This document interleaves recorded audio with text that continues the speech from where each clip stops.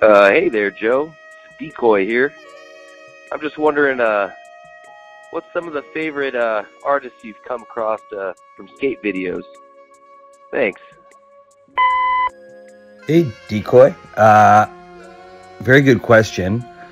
I mean, back in the 90s, I feel like half of the music or more that I learned about was through 411 Video Magazine. So like all of the songs and all the bands that I learned about when I was younger, I think, yeah, like so much of it came from skate videos. So like I think about those days and like, you know, the band Destroyer I heard about for the first time on a 411 video.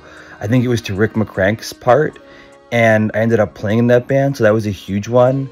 But then like the big ones, the ones that really sort of rocked me was like hearing Freestyle Fellowship for the first time, and Farside, and Hieroglyphics. Oh my god, like that was massive. And then I think seeing Promise Ring or hearing Promise Ring for the first time also kind of was a major one in terms of like getting me into emo when I was in high school. But yeah, like I think the biggest ones were more rap groups for me. I think that they really sort of introduced me to a world of music that like I wasn't listening to otherwise. And yeah, I loved it. Like Freestyle Fellowship especially was just, I mean, it rocked my world. I hope that helps.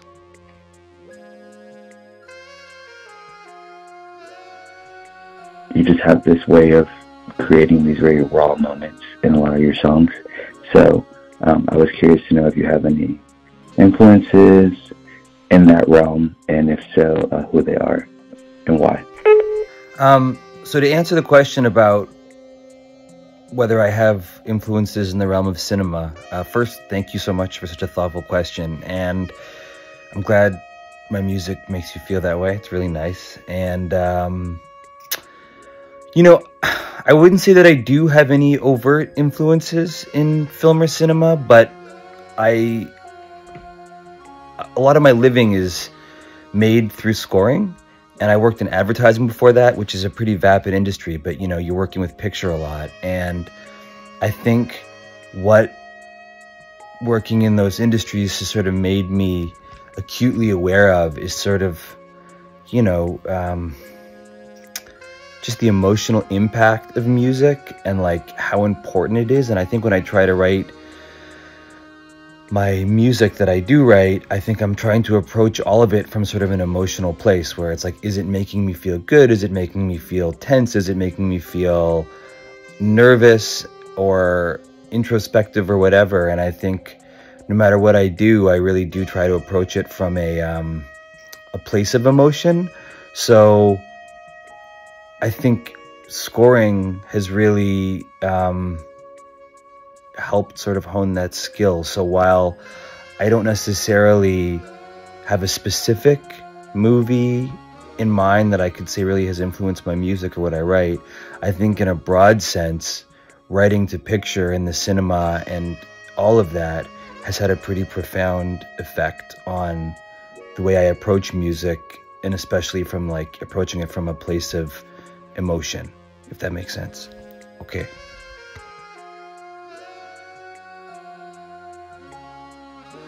Yo, Jojo, Karen Levin here out in beautiful Oakland, California.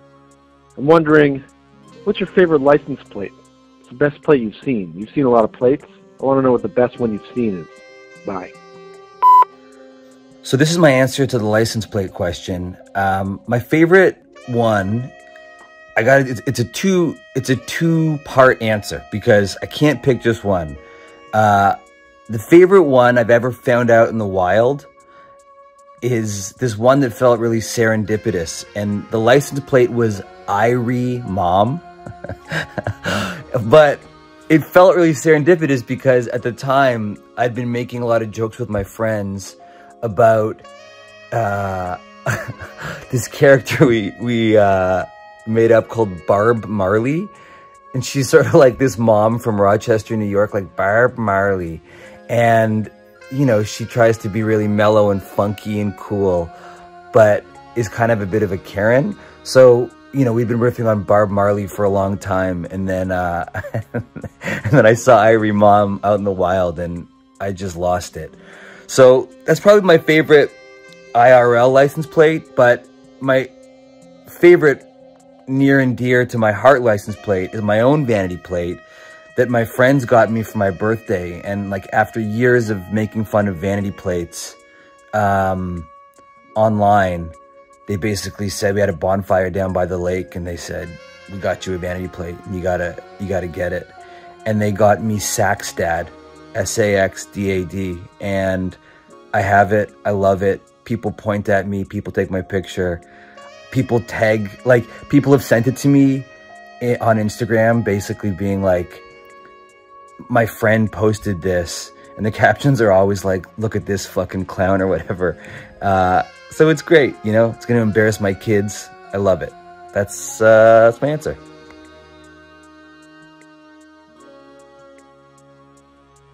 Hey Joe, I'm a fan of your song Escape from North York, and the title got me thinking about John Carpenter movies, and I wondered what your favorite John Carpenter movie is. Okay, so my favorite John Carpenter movie, I think for sure has to be They Live. That one just, I mean, it's perfect.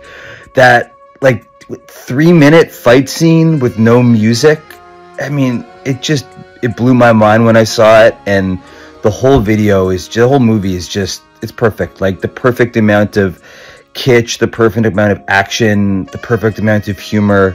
So yeah, I mean, I could watch They Live any day of the week and be very, very happy. So for sure, fave John Carpenter is They Live. Yeah, that's it.